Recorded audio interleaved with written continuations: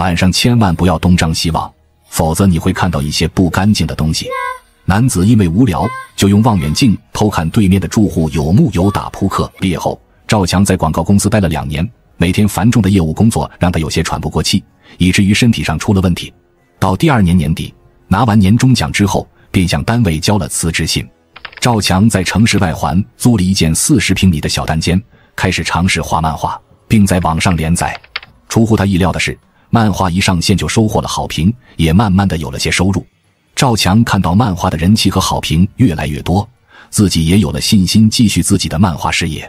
赵强画漫画的时间和上班族是错开的，他选择在夜深人静的时候画画，这样自己的效率更高，也不容易被打扰。这一天晚上，刚过了凌晨1点，已经在电脑前画了4个小时，赵强觉得有点饿。他拿出了一盒泡面和几根火腿肠，因为是深夜，这个点外面一般也没什么饭店在营业了，所以他平时只能吃些速食食品。在等泡面泡开的间隙，赵强来到了窗边，他打开窗户，深夜的风夹杂着城市一天的浮躁，并没有那么清新宜人，带进来的一丝凉气倒是有些受用。他趴在窗边，漫无目的的四处张望。这深夜里，路上早已没有行人，零星的有些车辆开过。赵强住的这幢楼是套老楼房，原住户大部分已经搬走，现在基督本是出租给别人，而整个小区还有7、8幢这样的房子。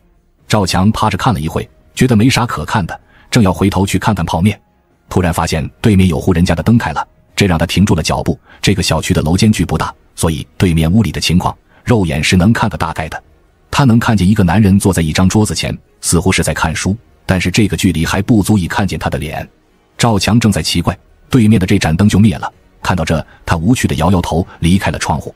这本来是一件普通的事情，赵强并没有放在心上，在深夜看书，也许他也是和自己一样贪个清静嘛。但是接下来的3天，这户人家的灯光接连在凌晨1点亮起来，而这个男人也是坐在同样的位置，保持着同样的姿势在看书，似乎他从没有离开过那个位子。更为奇怪的是，那户的灯光会在10分钟之后熄灭，天天如此。赵强心里有点发毛，心想你深夜看书也就算了，每天看个10分钟是什么意思？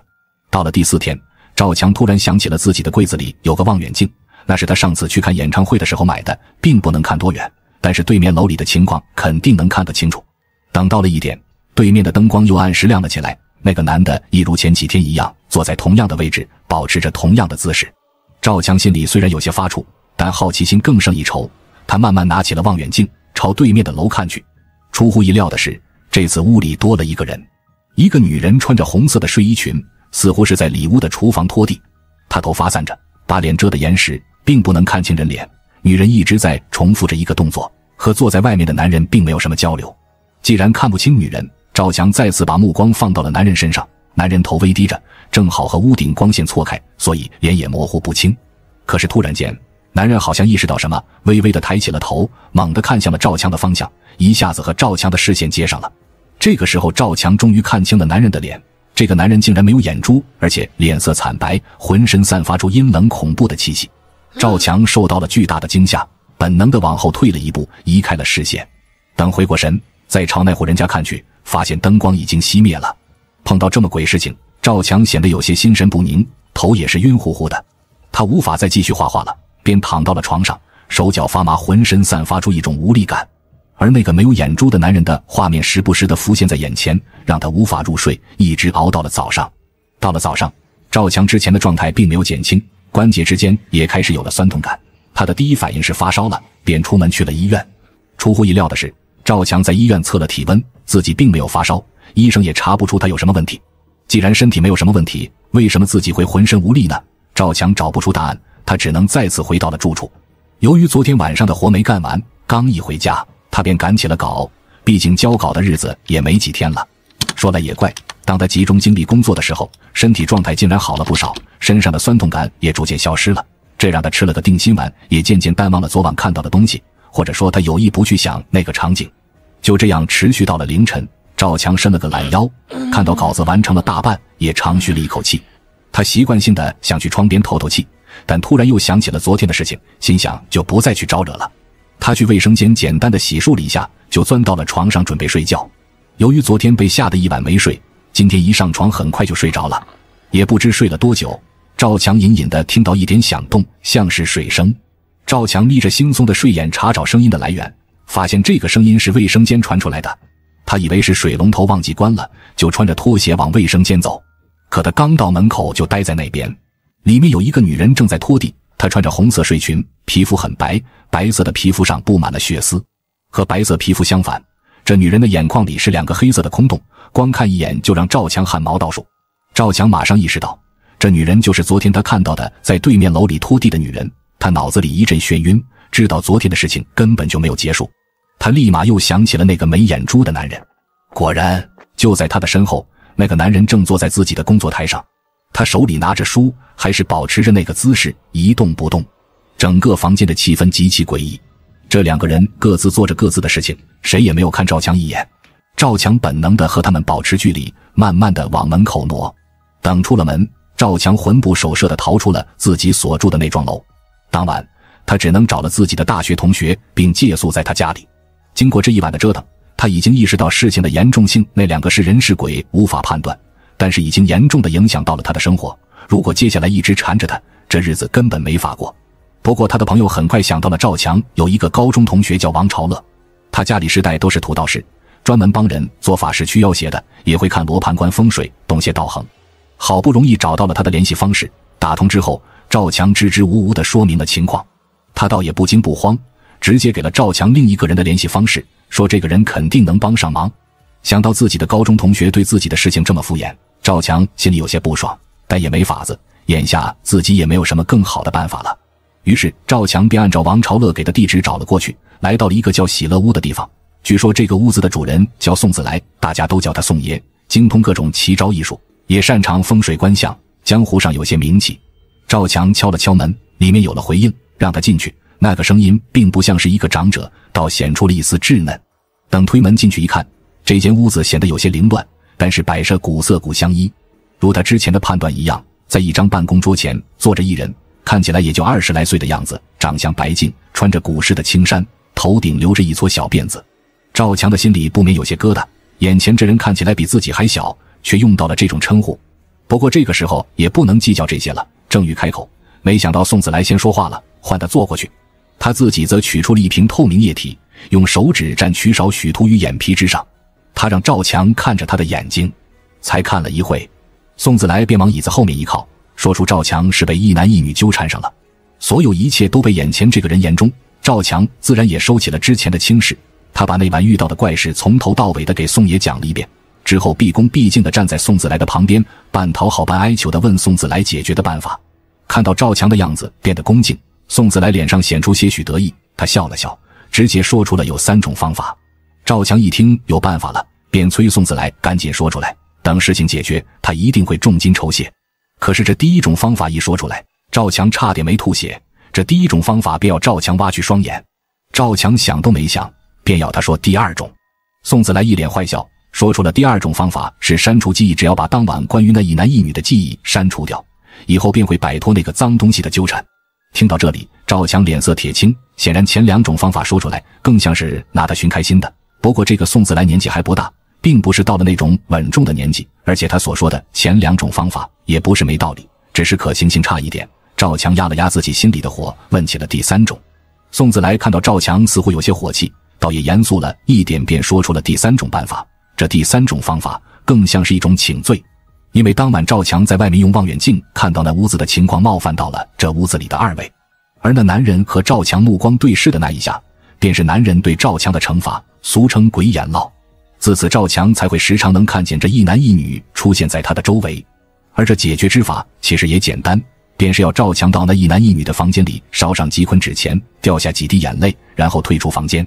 但实际上对赵强来说却是无比困难，去到那个恐怖的房间，怕是没几个人有这个胆量吧。宋子来看到赵强一脸犹豫，知道他是退却了。为了舒缓他的情绪，他便说起了这对男女，称这对男女并无太大的恶意，以至于并没有伤害到赵强，他们所做的仅仅是惩罚赵强之前的冒犯。再三权衡之后，赵强最终还是决定去试试看。他不想余生的日子这2人一直出现在他周围。到了晚上10点左右，赵强和宋子来就来到了赵强所住的小区。要进到那对男女的房间，还得拿到那屋子的钥匙，而看门的刘大爷那边是有一把的。赵强和刘大爷平时的关系不错，拿到钥匙的难度应该不大。一进门卫室，赵赵强就掏起了大爷的近乎，并送上了事先买好的2瓶二锅头和1条红南京。刘大爷看这架势，自然是一脸懵逼。他知道赵强这是有事要求他，也不客气，直接问起了赵强到底有什么事。赵强便把借钥匙的事情和刘大爷说了。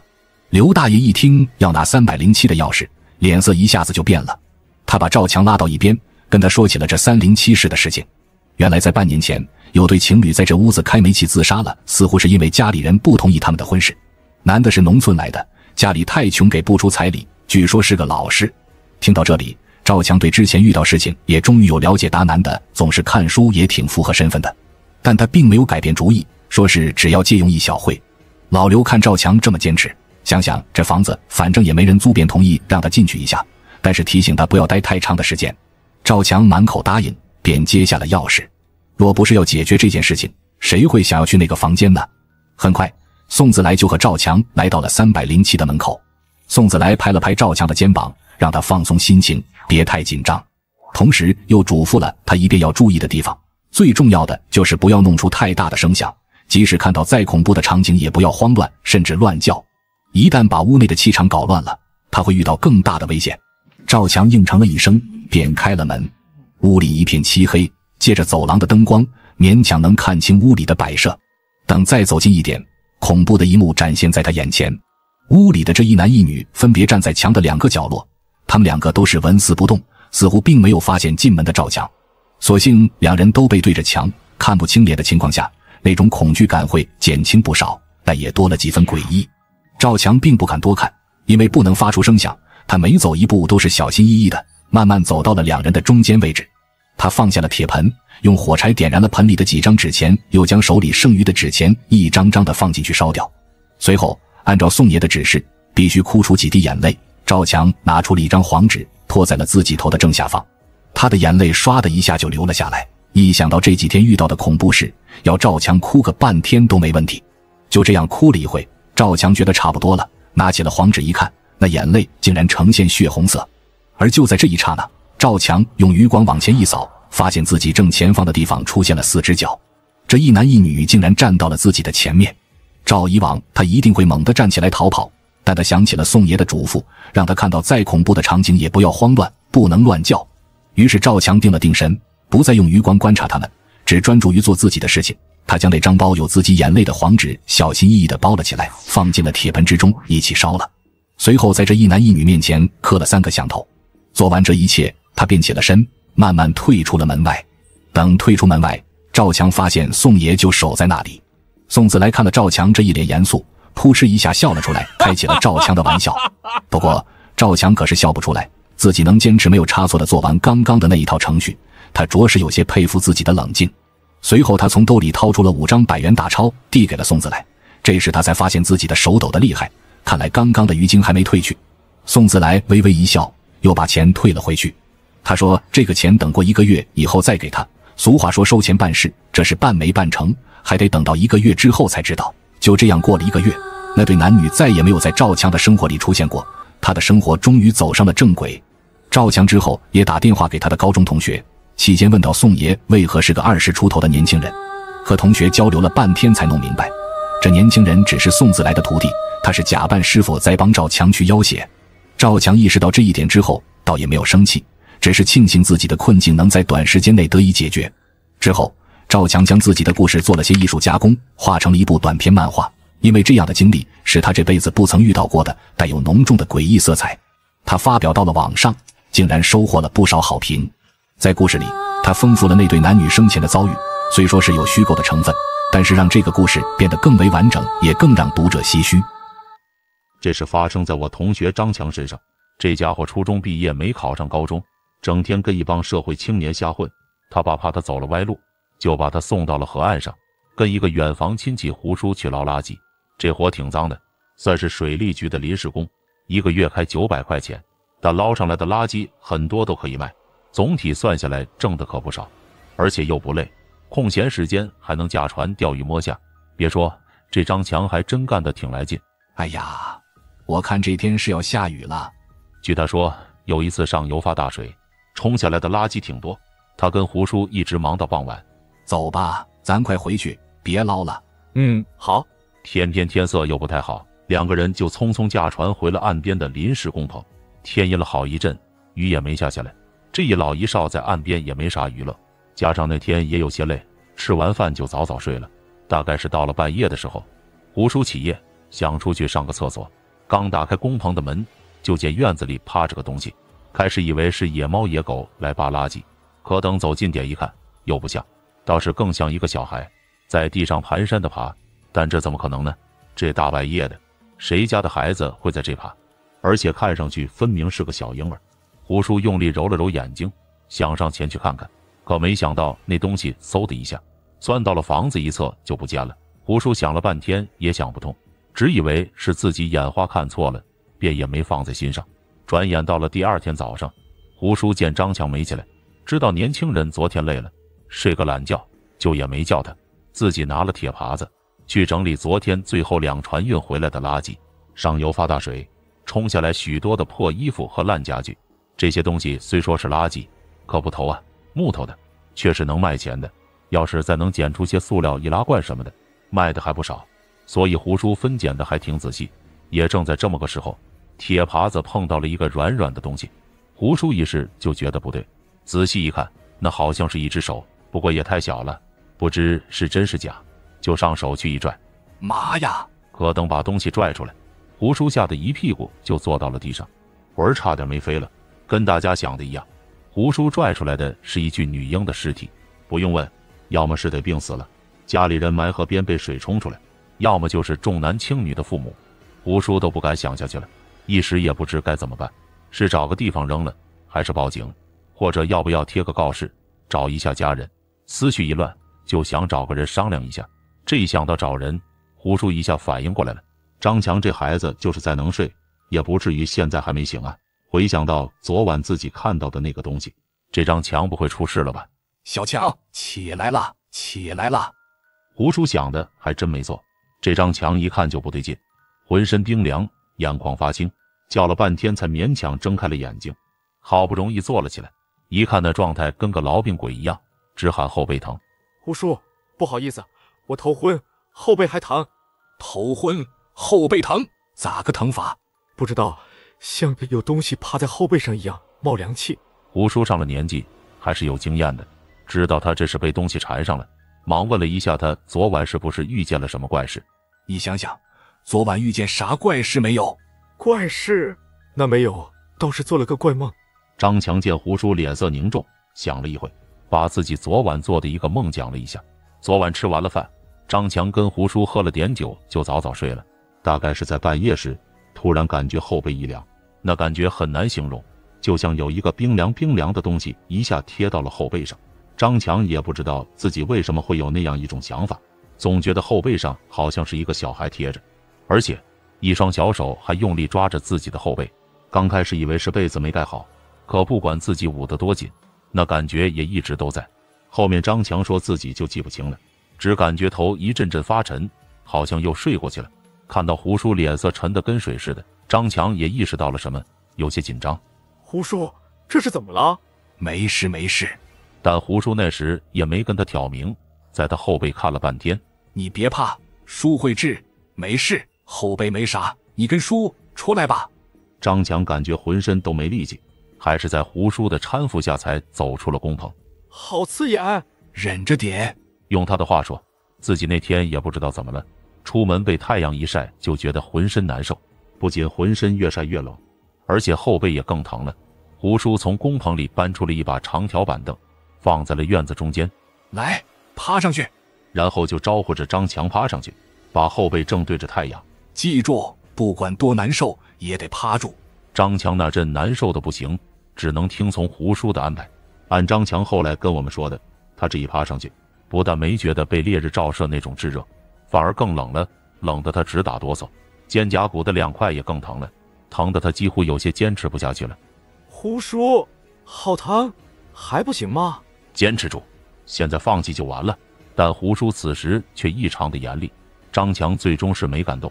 他说他那时好像产生了幻觉，似乎真的看到一个小孩趴在自己后背上，一双小手用力抓着自己。这过程大概有10几分钟，终于疼痛感是越来越轻了。浑身的热气也一点点恢复了上来。孩子，感觉怎么样了？好多了。胡叔看到张强脸色慢慢红润起来，这才让他起了身。叔，到底是怎么回事？哎，说了你可别害怕，刚才我从垃圾堆里拽出个，又把昨晚遇鬼和早上发现女婴尸体的事跟张强说了。张强后怕的差点没有瘫在地上。后来胡叔还是报了警。这个故事是我小时候听我姥姥讲的，是她本人的亲身经历。上世纪70、80年代吧，姥姥那时还年轻，17、18岁的样子。有一次跟同村的一个姑娘约好了去镇上赶集的。去赶集啊？是啊。要知道那时候也没什么娱乐活动，生活也困难，去赶集可比现在的女生逛街乐趣大得多。可没想到还没走到村口呢，天上突然飘来一朵黑云彩，天一下黑得吓人。没一会儿，豆大的雨点就砸了下来，还夹着滚滚的雷声，雨来得又急又猛。姥姥想再返回家的时间都没有。那时候正值盛夏，姥姥穿的又少，这要全身淋湿了，感冒不说也不好看呢。没办法，就钻到了村口一户人家的门檐下，暂时避下雨。照道理说，这种阵雨来得快，去的也会快，所以姥姥当时也没有多担心。当时姥姥待的位置正好直接能看到村口荒废已久的小山神庙，姥姥就发现那天上的炸雷一道道向着山神庙那靠近。正纳闷的时候，突然看见一个人影打着红伞从山里的方向跑出来。刚开始还以为是跟自己约好的同伴，可等稍跑近点一看，又不是，因为那人影似乎大着肚子，跑起来一扭一扭的，穿的衣服也是大红色，挺艳的。此时雷声大作，雨势也强，那女人大概想避雨，就向山神庙里跑。那山神庙早些年还有人管，可这几年破除了封建迷信，已经荒废了。姥姥看见那女人明明都要进门了，可不知什么原因，就是迈不过门槛。突然从小庙中吹出一阵风，竟把那个女人一下吹倒在地，看着特别让人揪心。姥姥是个心善的人，看那女人这样，就想叫她也到这来避雨。喂，到这边来吧。可相距有一点距离，加上风雨声也大，那女人似乎没听到。不过姥姥那时发现，这个女人好像并不很在意身上被淋湿，因为她坐在地上好久，似乎在想办法。之后又见她几次从其他方向向小庙里进，不过总是各种原因，似乎怎么也进不去。姥姥还是挺替她着急的，这么大的风雨，打个小红伞能挡多少雨啊？还怀着孕，就想要不要上前一点，再教教她。可就在这时候，突然一个炸雷像是瞄准了方向一样，一下劈在了那个女人身后。炸雷声响，那女人吓得原地跳起老高。据姥姥说，远远看上去能有2米左右，挺惊人的。姥姥那时感觉有些不对劲了，长这么大还是头一次见雷往地上劈的。村里好几个人都听出雷声不对劲，跑出来看。咋回事？不知道啊。好多人都看到那女人转身想往村里跑，可是那个雷好像是追着她似的，不时在她身旁炸响。那女人肯定特别害怕，边躲边跑，还不时的尖叫着，那样子看上去可不像个孕妇。拉我一下。眼看着那女人离得很近了，似乎长得很漂亮，但她跑了这么久，就是跑不到村里。别急，我来帮你。姥姥实在看不下去了，就想冒雨去扶一下那个女人。等等，但是却被同村一个叔辈的给拦住了。张二叔，不对劲，别过去。咋不对劲了？看着怪可怜的。好好的人哪能遭雷劈？而且我看那不像是个人。村里的长辈都懂些邪乎事，姥姥见他脸色阴沉，表情十分的严肃，被那长辈一说，姥姥虽说不全信，可也觉得这事有些蹊跷。果然那女人眼瞧着要跑到村口了，一道更大的炸雷又劈了下来。这一下可不得了，正劈在了那女人身上。据姥姥说，当时雷劈女人的地方离着她也就10来米，把她和几个村里人都吓坏了。等人反应过来，那红衣女人不见了，雷也轰隆着向山上去了，不过还不时地劈下来。一个大活人怎么就在眼前不见了呢？雨也越来越小了，几个胆大的年轻人就去炸雷的地方找，没找到尸体，在那只看到一个牛胎盘，也叫牛包衣，上边还绑个红色的小木棍。村里的老人就猜测，难道是什么东西成精了，用这个避雷解？正猜测时，山里突然一声惊天的炸雷声响，还引起了山火。后面的事，姥姥就不是亲眼看到的了，只是傍晚时听上山救火的村里人说，山腰处炸出了老大的坑，坑下有团黑乎乎的东西，被火烧的也看不出是个什么了。这妥妥的就是避雷劫了。据民间传说，天雷是最怕污秽之物，所以许多成了精的东西会用女人的天魁、内衣作为抵挡之物。这是当年是个挺出名的新闻事件，后来不知怎么搞的，传着传着就出了一个灵异的版本。小珍在一个漂亮城市打工，周末无聊去逛商场，还买了不少的东西。走的时候东西多，又有些累，就想乘电梯。可巧不巧，管理电梯的商场人员见他来了，就叫了一声：“姑娘，快一点，还能上一个人。”按说挺好挺灵巧的一件事，可正因为那职员这么一喊，小珍却犹豫了，感觉眼前的一幕竟十分熟悉。商场里的人多呀，小珍这一犹豫，身后的一个女孩就当先跑了过去。来了来了，等我一下，谢谢。再往里一点。这一下，人家那个女孩就先上了电梯，里面的人也就满员了。电梯门一关，就开始向下运行。小珍还是有些懵，刚才那一幕到底为什么会让自己熟悉，并且有一种不好的预感呢？一瞬间，脑子里划过了一道闪电，回想起了昨晚的一个梦。小珍的出租房离这个商场不远，老破旧的小区，也并没有电梯。小珍在附近一家公司做文员，加班是经常事，晚饭平时在外面吃，再逛会街。这个房子也只当晚归的宾馆而已。就在昨晚，小珍做了一个十分诡异且真实的梦。上车了，上车了。梦中还是在这出租房里，楼下一阵喇叭声响，就听有人不停在叫：“上车了。”小珍扒窗户上一看，楼下不知何时停了一辆公交车，还能上最后一位，快点！这么晚，怎么会有公交车？而且还在叫自己，又要去哪里呢？小珍想不明白。但车上有人一直在叫，还差一位，还差一位，最后一位了，晚了就要下一趟了，而且十分紧急，好像是再晚一点就要错过了什么天大的事一样。快呀，快呀！车有些模糊，看不清，叫的那女人就更看不清了，只看到一个轮廓。梦中，小珍好像也生怕自己错过，还答了一句：“我来了，来呀，还差一位。”最后就想着下楼上车，去抢那最后一个座位。那女人大概看出小珍心动了，叫得更加急，声音也更大了：“还差一位。”可就在这时，另一个女人的声音传来：“我来了，来了，等我一下。”小珍看到从自己住的楼上跑出来了一个女孩，回答了车上女人的喊话，而且很快就上车抢到了最后一个座位。那公交车昏黄的灯光一亮，便启动向前驶去。小珍感觉自己像是错过了什么，就努力向车上去看，想看看车上都是什么人。可这一看，自己的魂差点没吓飞了。那车上的确坐满了人，可却都不是活人。那些人满身鲜血，肢体变形，有一些眼球、脑浆都爆出了体外，大概是发现了小珍在看，齐刷刷转过了头盯着小珍。而小珍也被这一幕吓得惊醒了，想起了昨晚那个梦。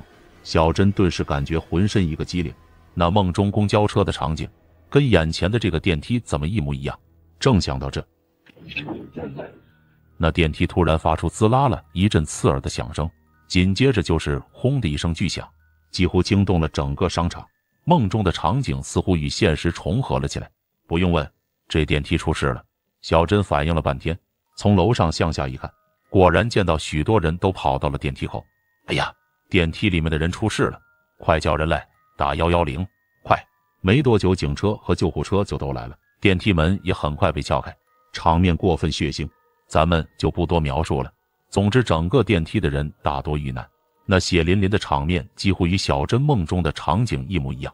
小珍也是后来听说，电梯遇难者中有一个女孩跟她住同一个楼，正是她梦里上公交车的那个女孩。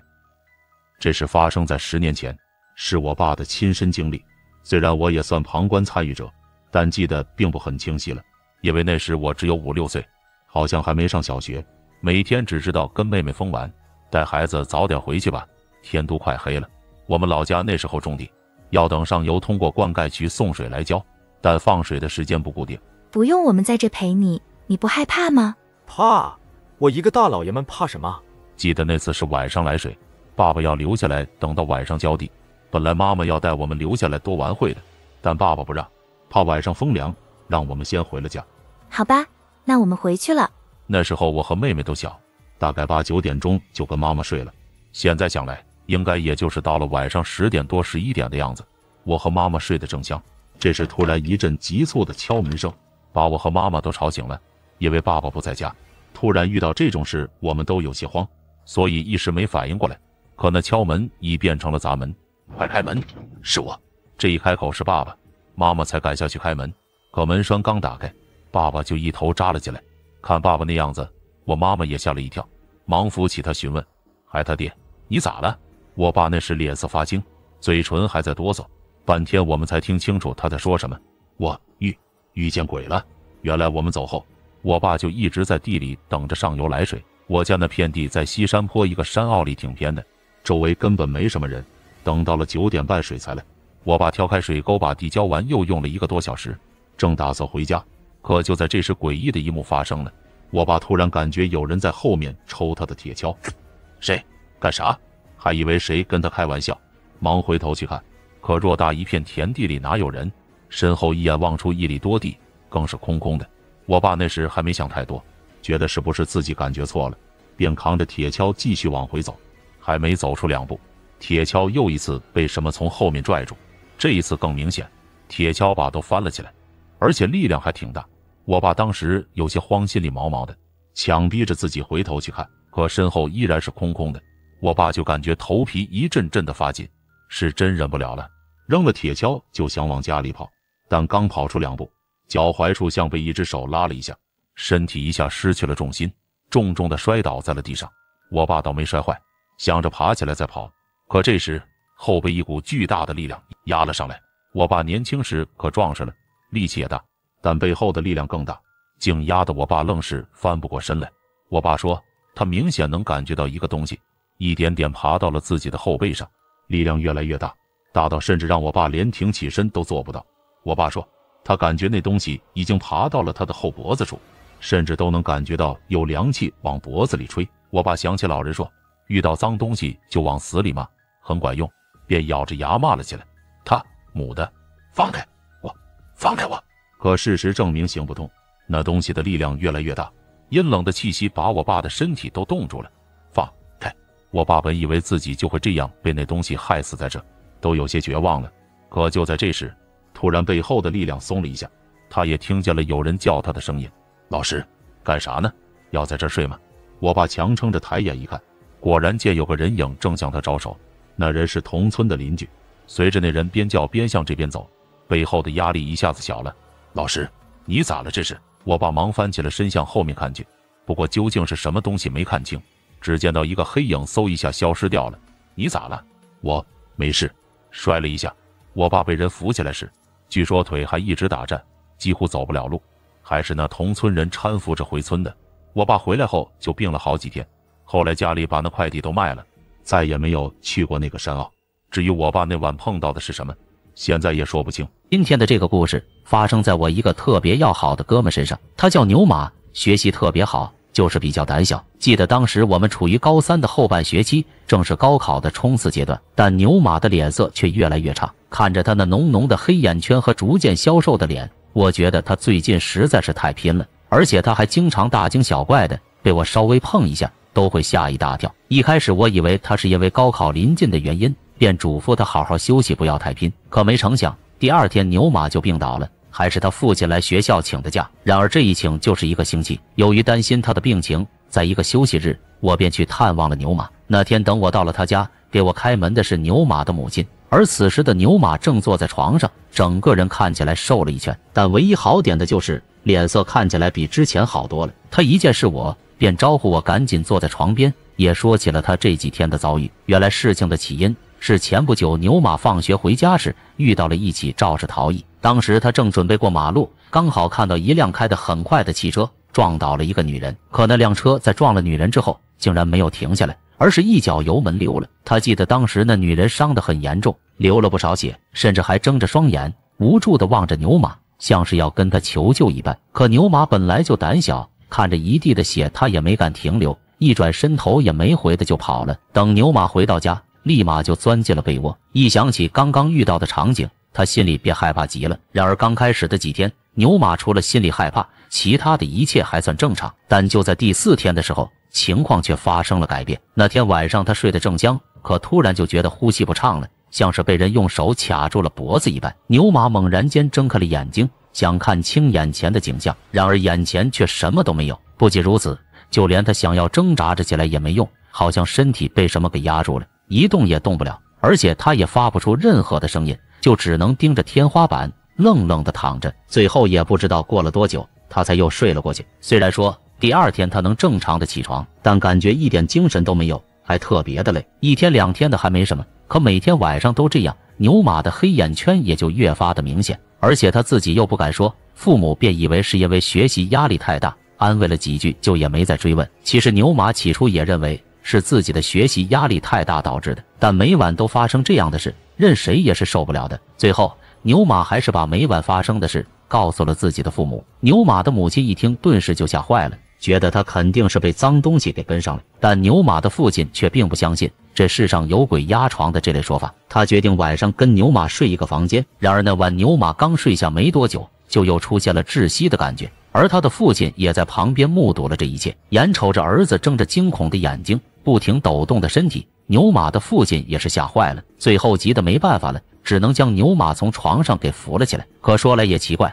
他一被父亲扶起来，身上的那种窒息和被压住的感觉就全没了。至于亲眼看见这种诡异事情的父亲，也不得不相信妻子的猜测。于是到了隔天一早，牛马的父母又是求福又是拜佛，把牛马的床边贴满了符咒。然而试了好多办法都没用，他每晚还是感觉身体被压着无法呼吸。到了最后，牛马的父亲也只能每晚守在床前，用老办法将他唤醒。可这样换来的结果就是他每夜都睡不好觉，一家人都承受着巨大的压力。终于在1个多星期后，由于连续的失眠，牛马生病了，整个人看起来也是瘦了一圈。后来还是邻居想出了一个办法，说是用相机能拍到人们看不见的东西。于是牛马的父亲赶紧去买了个摄像头，就安在了牛马床的柜子上。等入夜后，父母便坐在隔壁房间，时刻观察着他房间的情况。然而到了后半夜，牛马的父母竟然通过摄像头真的看到了诡异的一幕。只见一个形似女人的人影，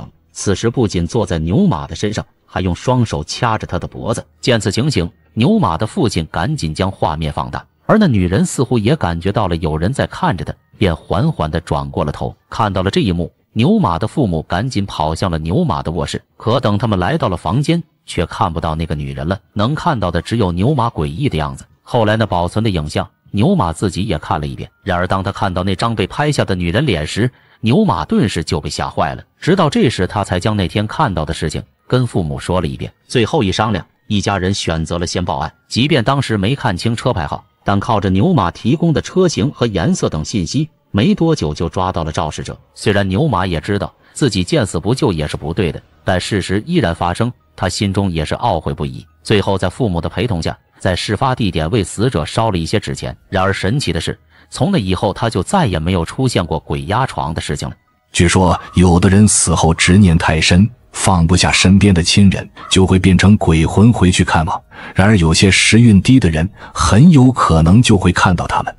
事情发生在2013年苏北地区一个普通的居民区。那年我大专毕业了，在本地一家印刷厂找了一个平面设计的工作，每天早出晚归的忙活，1个月挣的工资也就刚刚够养活自己。因为工资少得可怜，也没法出去租房子，只能跟父母生活在一起。事情发生的那天，我被老板留下来加班，回到家时已经是晚上10点多了。跟往常一样，我正准备开门回家，可突然感觉到背后有一丝异样的感觉，那感觉很怪，就像是有一股凉飕飕的气吹在我的后脖梗上。于是我下意识地回了头，回过头我就是一愣，原来在我家对门孙爷爷家门口正站着一个姑娘。我上楼时竟然没发现，虽然她背对着我，但是我还是一眼就认出来了，那是孙爷爷的孙女小小。我们俩从小一起长大，后来她大学去了南京，毕业后也就留在了那里，1年回来2次看望她爷爷。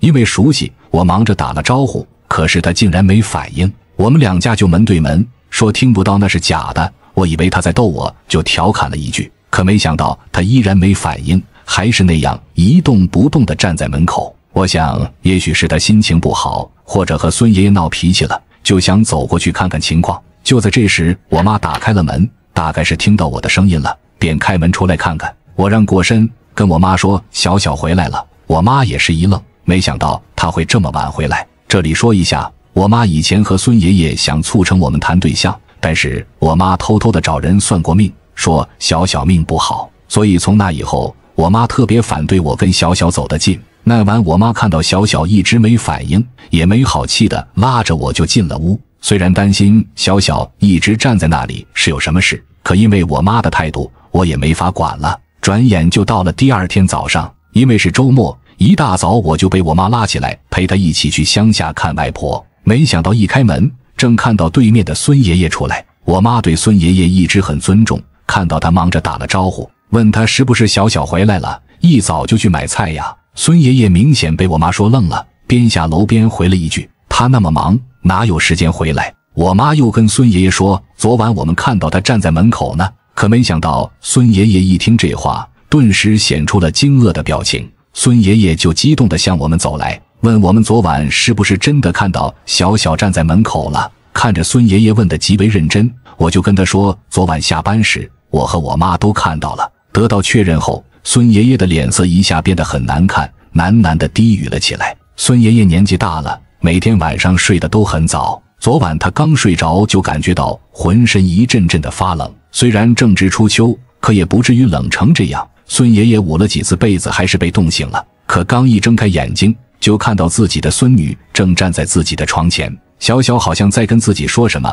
可是他却一点声音也听不到，只看到小小不停地流着泪。孙爷爷急坏了，想说话，可是发现自己不但发不出声音，就连身体也完全动不了。小小在他床前说了好久，最后慢慢地转身离开了。这时孙爷爷真急了，大吼了一声，发现自己坐了起来。这时他才发现那只是一个梦，本以为是自己太想念小小，所以才做了个那样的梦。此时再听我们一说，他的脸色一下变得很难看。就在气氛有些低沉的时候，孙爷爷的屋子里响起了一阵电话铃声。孙爷爷忙着跑回屋接电话，而我们的心中都升起了一阵不好的预感。我不想让我妈在这胡乱的猜测，转身就想先下楼。就在这时，孙爷爷的屋里突然传出了他撕心裂肺的大喊声。我们知道出事了，忙着冲进了孙爷爷的家。一进门就见孙爷爷正扶着桌子，身体止不住地颤抖着。从孙爷爷压抑的哽咽声中，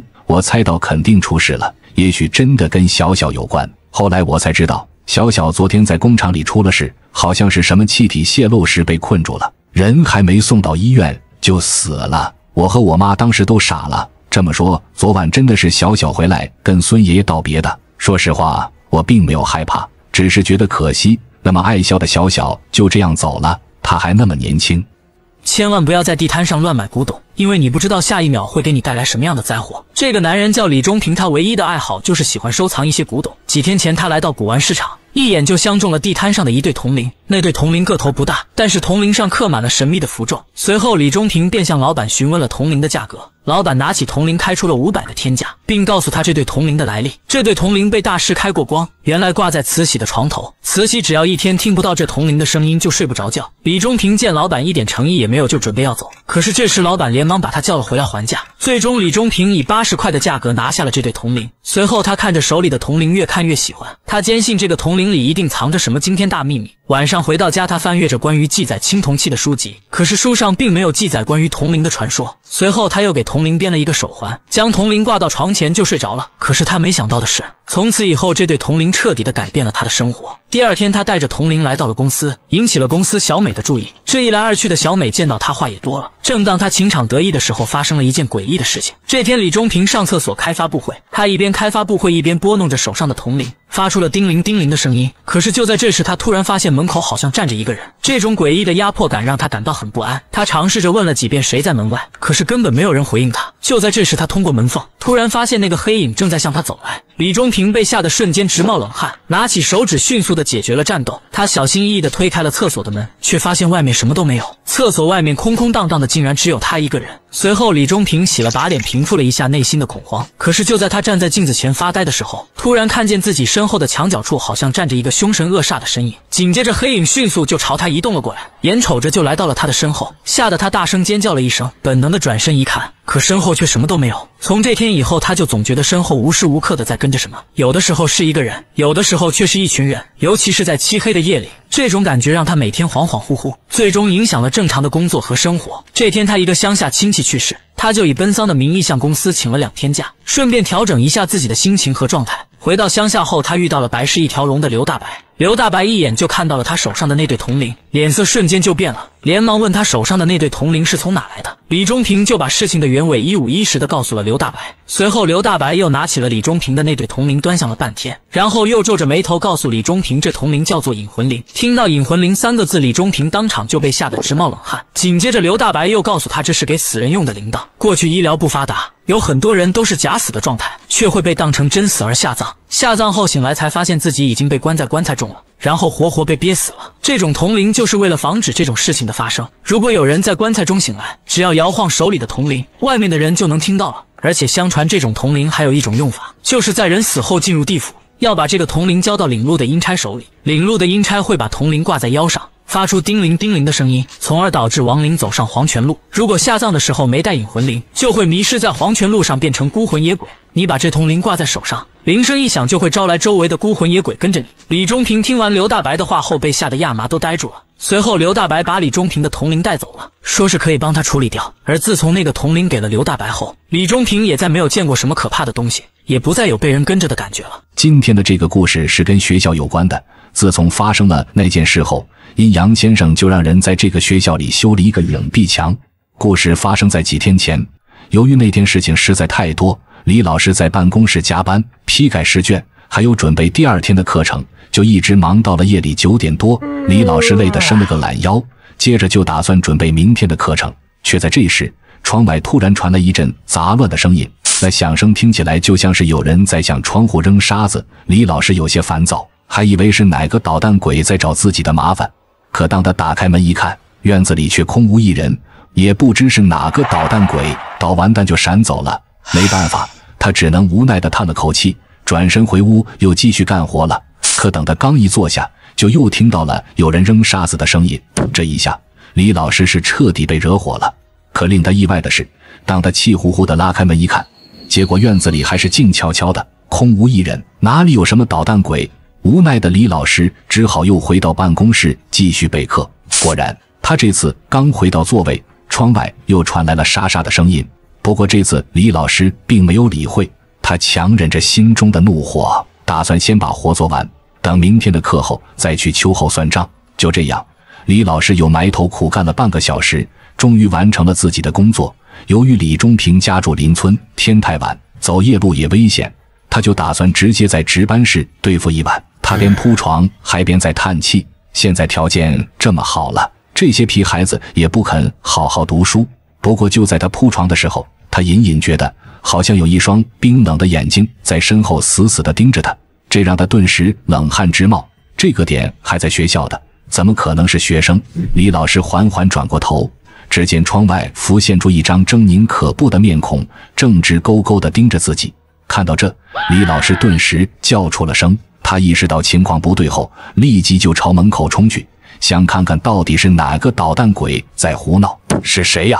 特么大晚上的不睡觉，给我滚出来！可这次他依然扑了个空，屋外根本就没有人。这一下，李老师是彻底傻眼了。毕竟，如果有人想逗他，至少也应该能听到对方的脚步声啊。李老师越想越觉得后背发毛，额头上也渗出了2滴冷汗。好歹是个老师，他立即就调整好了自己的情绪，然后直接回床躺下睡觉了。可是没想到的是，他这刚一躺下，院子里就传来了凌乱的脚步声。李老师被整得有些不耐烦了。不过这一次他没有开灯，而是悄悄起身下了床。他倒要看看是哪个捣蛋鬼这么无聊，又或者说是学校里进了小偷。他刚摸到窗边，就看到了外面有2个人影在晃动。不过紧接着，窗外的一幕彻底地颠覆了他的认知。他看到值班室门外居然出现了2座立着墓碑的土坟，这怎么可能？特么的，又不是在玩植物大战僵尸。他本以为是自己老眼昏花了，连忙揉了揉眼睛再看过去。可这一次更诡异的事情发生了，不只是值班室的门口，就连整个校园都是密密麻麻的土坟，而在这些土坟之中还游荡着一个个奇形的鬼怪。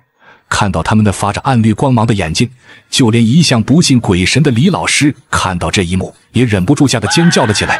但他立刻就反应了过来，连忙死死地捂住了嘴巴。可这一切都已经晚了，院子里那些恐怖的阿飘已经缓缓地朝他看了过来，他们全都以各种怪异的姿势把头转向了李老师，然后僵硬的、迟缓地涌向了值班室的门口，然后全都像看热闹似的围在窗外，似乎在好奇这个人怎么跟我们长得不一样。不过李老师却没心情在乎他们的疑惑，他直接就被吓得一屁股瘫倒在了地上。不过他们看到李老师这古怪的动作，似乎对他更好奇了，都把脸凑向了窗户，仿佛随时都有可能从窗户里钻进来似的。李老师再也忍不住了，一声惊叫声从他嘴里叫了出来，随后就两眼一黑，倒在了地上不省人事。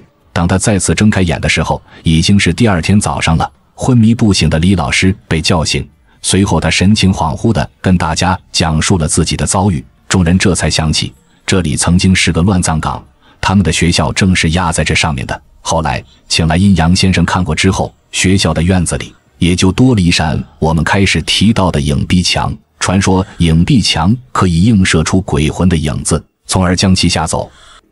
我的老家在东北大兴安岭的一个小山村，这事儿呢，在我们村挺著名。小时候不止一次听村里长辈们讲过。上世纪90年代的一个冬天，大雪已经封了山，村里人家都在猫冬，没事很少有人出门。你俩干哈呢？摇摇喊喊的。但村里的高建国2口子却一直在村里四处跑。三叔，看见俺家小军了没？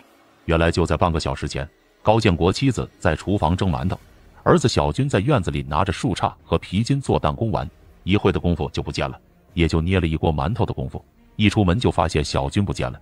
这大冬天的，山里的野兽饿得眼睛发蓝，经常进村攻击牲畜，咋能不让人担心？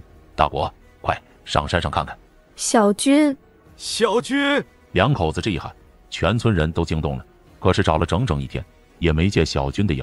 高建国2口子一宿没睡，直到第2天一大早，村里传出有人在通往北山的雪地里发现了小孩的脚印。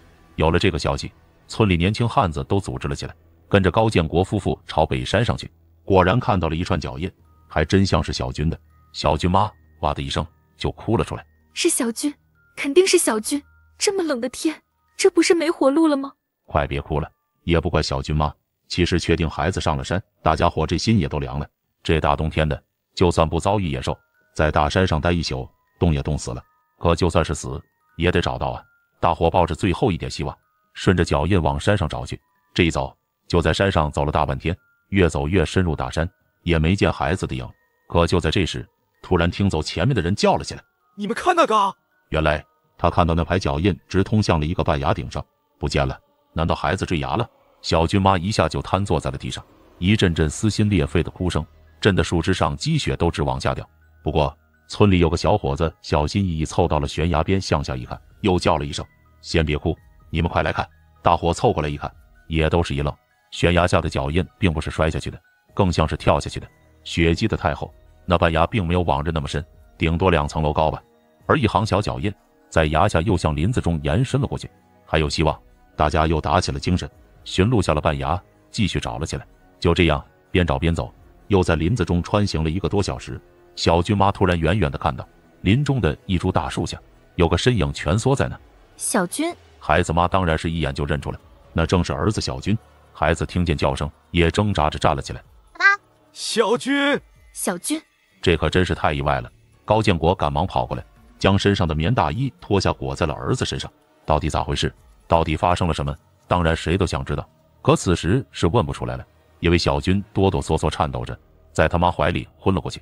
大伙也顾不上问了，轮流抱着先把孩子弄回了家。小军是又冷又饿昏迷了，但身上倒真没什么冻伤，这可真是奇了。按理说这么冷的天，一个孩子在山里过了一夜，竟然没被冻死，命也太大了吧。君啊，到底咋回事？你咋跑那去了？小军那年6、7岁，经过好一阵追问，才含糊不清的大致讲起了自己的遭遇。原来这孩子昨下午做了个弹弓，趁爸妈不注意溜到了村北边的山头上打鸟，追着鸟渐渐的淌着血进了山林。小军说他也没玩多一会，怎么天好像就要黑下来了，正准备再射一发就回家的，可就这时听见不远外树木哗啦啦一响，小军往那边一看，在一棵大树后面好像有一道身影。此时林中天色已有些暗，也看不到人长什么样，只看到他侧着身子往自己这边看。谁呀？小军倒也没感觉害怕，只是好奇这人咋藏在林子，于是就走了过去。谁在呢？半途叫了几声，那人也没有回应，依旧是半个身子藏在树后面盯着他。而那人见小军过去，似乎有些害怕，将整个身子挪到了树后面，可靠近了却依旧看不清这人的长相，只是看到这人耷拉着脑袋，双肩蜷缩着。看到这一幕，小军更奇怪了，抬头看着这人问道：喂，你咋了？被他这么一问，那人终于将脸缓缓转了过来，然而小军依旧看不清他的长相，只能看到他那双眼此时正盯着自己。而就在与这双眼对视的瞬间，小军只觉得浑身一震，传来一阵冰冷感。接着小军说他的视线逐渐变得模糊，意识也迷迷糊糊的。小军隐约看到那人转身朝着山上的方向走去，而他自己也不知道为什么迷迷糊糊的便跟了上去。林中积雪很厚，也没个路，但那人走得很轻松，就像是走在平坦的大马路上一样。也不知跟着他走了多久，小军只感觉自己越来越累，眼前一黑，就失去了知觉。不过小军说他被带去的地方不算冷，很被风，背后的大树里可能有熊瞎子在猫洞，还不时的有热气传来，这才没冻死。村里人说小军是被山里的鬼给夹了，但这鬼没害他，反而还把他救了，是为什么就没人能明白了。话说苏州府有这么一位王员外，做生意赚了不少的钱，经人介绍想买一套宅院。这宝院是不错，可价格为何如此低廉啊？卖家姓李，叫李老二，说是那宅院是他继承来的。您有所不知，这宅院是我叔父所留，他膝下无子，死后便继承给我了。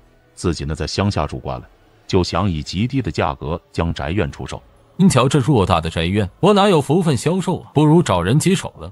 王员外以为自己捡了漏，签字画押办理了手续。李老二拿着卖房的钱，高高兴兴回了乡下。王员外住进去之后也没觉得什么。那时节正逢梅雨天，3天2头就下场雨。那一夜风雨交加，王员外正在酣睡，忽听得院中有人尖叫，起身披上衣服出去一看，是丫鬟小玉。因何事喊叫？鬼，有鬼！小玉吓得面容失色，念叨着有鬼，有鬼。她眼睛瞅着的是院中的一面隔墙。王员外瞅了瞅上面，除了雨水别无他物。我真的看到墙上有2个人，一个人杀了另一个人。小玉就说起了自己先前所见。她说她忙完手里的活，正准备回房睡觉，经过隔墙的时候，隐约看见上面有2个人影。一声惊雷之后，模糊的看清是一个年轻人用刀子刺杀一位老者。鬼呀！他一声惊讶之后，墙上的人影便不见了。王员外走到隔墙跟前拍了拍，摸了摸，却没发现有任何异常。这不就是寻常的影蔽吗？以为是丫鬟看花眼了，就让他回去休息。你是不是看花眼了？去休息吧。是，老爷。如此3天后又是一个一夜，王员外起身想去方便一下，刚一出门，这雨下起来就没完没了了。就见一道闪电劈在了隔墙上，墙上出现了一幕让王员外惊掉下巴的情景，就跟丫鬟小玉说的一样，一个年轻人正用刀刺杀一个老者。王员外看着那年轻人有些眼熟，不正是卖房子给自己的李老二吗？闪电过后，隔墙上的影像就消失不见了。这一夜王员外都没能安睡。次日天明，他早早起身来到了衙门。县官跟他有些交情，他便把夜里所见说与县官听。县官听完也觉得蹊跷，便带着官差来到府上，在隔墙下挖掘。这一挖不要紧，还真挖出一个死人来，正是那宅院的前主人李老爷。县官忙派人把李老二抓了回来。等到了大堂之上，惊堂木这么一拍，吓得李老二一哆嗦。李老二，你如何将李老爷害死的？还不如实招来。又见到李老爷的尸体被挖了出来，也不敢狡辩，一五一十地交代了自己杀害叔父的过程。论起来，李老二只是李老爷的一个远方亲戚，因为在家游手好闲，又小偷小摸惹了麻烦，就投靠到了李老爷府上。本想着能跟着过几天好日子，却没想到李老爷吝啬之极，不但家中无一下人，所有的活都让李老二干，每餐不是白粥就是咸菜。没几天，李老二就受不了了，他趁着雨夜想偷些值钱的东西一走了之，结果还是被李老爷发现了，一路追打他到隔墙之下。你这个畜生，我好心收留你，你竟做出这等事来！李老二情急之下刺杀了李老爷，并将尸体埋于隔墙之下，又翻找出房契，将房子低价卖于王员外。案情明了，李老二被动了大刑，打入了死囚牢。如何审判，如何问斩，咱就不一一细说了。单说王员外家，本以为李老爷冤情得雪，就会太平，一到雨夜，电闪雷鸣之时，隔墙上还会出现李老爷被杀时的一幕，便将隔墙拆掉，塑了一座假山在那里。自那以后，怪事也就再没发生过。